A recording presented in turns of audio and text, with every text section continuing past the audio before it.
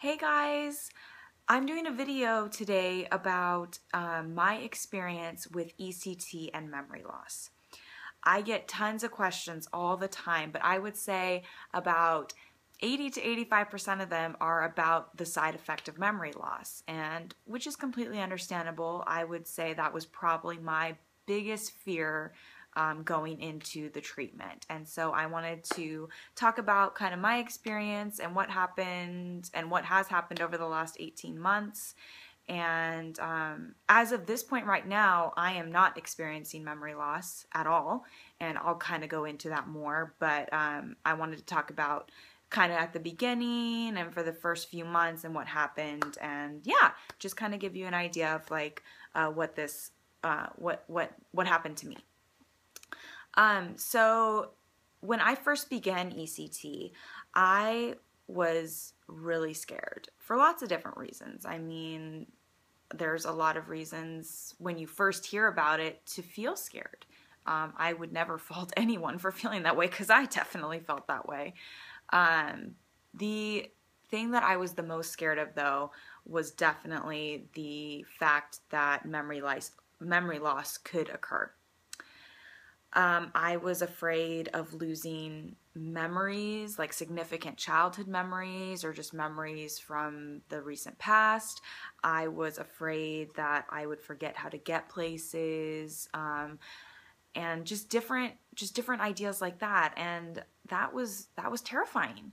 But when I kind of weighed the pros and cons of ECT, while the memory loss did fall on the con list, it wasn't going to deter me from doing this treatment, because the fact is I was so depressed, so depressed, and just life wasn't anything. And if memory loss was going to happen, honestly, it was going to be worth it, because I was feeling so terrible. And that was just my opinion on it. That's how I felt. I didn't want to live that way anymore. And if I was going to lose some memories and forget how to get somewhere, if that was the case, you know what? That was fine, because I was tired of feeling so down. So I went into the treatment beginning with unilateral, which is where they apply energy to one side of the brain to induce the seizure. I did that for about a month and didn't see any improvement as far as my mood or how I was feeling. And so I talked to the doctor about it, and he said, well, have you experienced any memory loss? And I said, no, not anything. I'm not feeling any differently than I was when we started. And he's like, okay, well, the fact that you're not experiencing memory loss indicates that the unilateral isn't going to be enough for you. So I was really interested to hear that, because the fact that memory loss wasn't happening was showing that the ECT wasn't enough, or the unilateral in this case wasn't enough. So we actually switched to bilateral, which is where they apply it to both sides of the head. And that didn't really do anything for the next couple of weeks. And so then we actually increased the energy. And that was about the point that I did start experiencing memory loss. But keep in mind, I was also starting to feel better. So I'll talk about the memory loss and what exactly happened. So it was minor. It was very minor, honestly. I would forget things like if someone had told a joke, and I couldn't remember the joke or the punchline. If someone had said something really funny or something really, something that should stand out in my mind because it was significant or funny, that didn't really stay all the time either.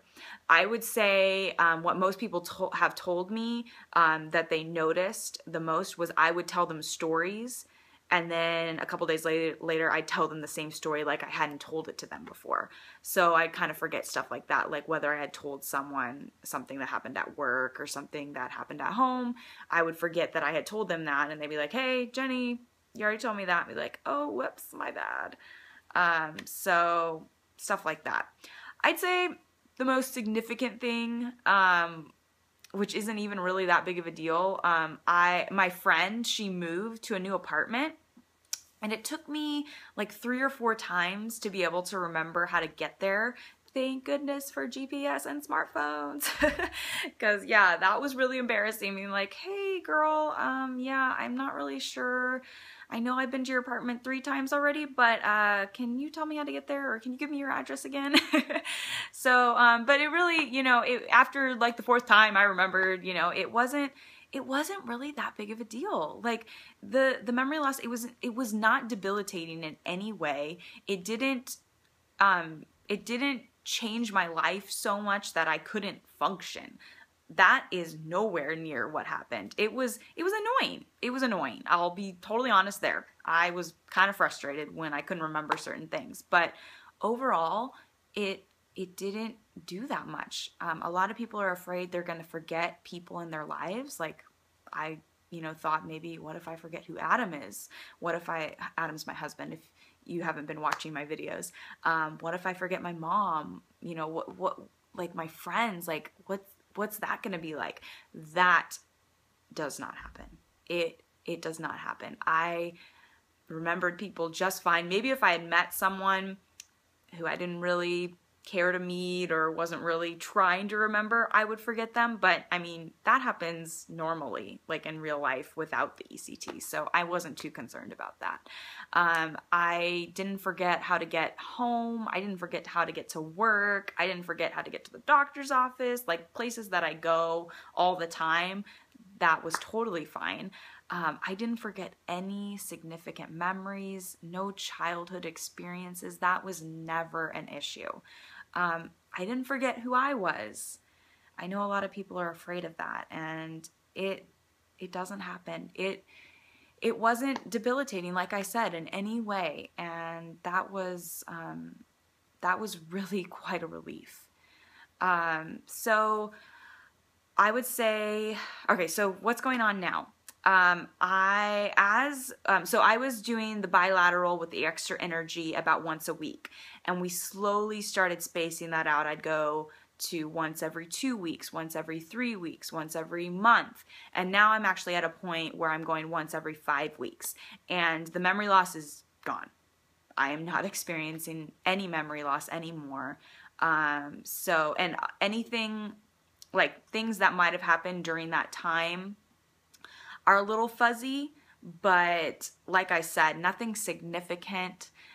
It was, you know, stuff that people, like little funny things people said, or maybe a little funny event, but nothing important I forgot. And so that was such a relief. And yeah, a lot of people say to me, so was it worth it?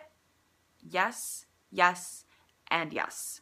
Oh my gosh, you guys, my life has changed. It's a complete 180. I mean, I know some of you have watched some of my first videos, and if you compare how I am in those first videos to how I am now, I mean, and in the videos, those were like my good days, or when I was feeling okay. I mean, if you look at how depressed I was, how down I was, how much I didn't care about living, and you compare it to now where I'm excited about life. I'm motivated to do things. And the fact that I forgot a few things, it doesn't matter. I am so much better. I am so much better, and I am so much happier, and it was so worth it. So I hope that helps. I hope that gives you guys a little bit of an insight into what I experienced. I would say from the research I've done and what the doctors have told me, I have a very average experience. Obviously, if you're going to be going through the treatment or are going through the treatment, talk to your doctor about it and kind of gauge where you're at. But I want to tell you that for me, the memory loss, it wasn't significant in any way. So if I missed any questions that you guys have, please feel free to shoot me an email, jennysectdiary@gmail.com.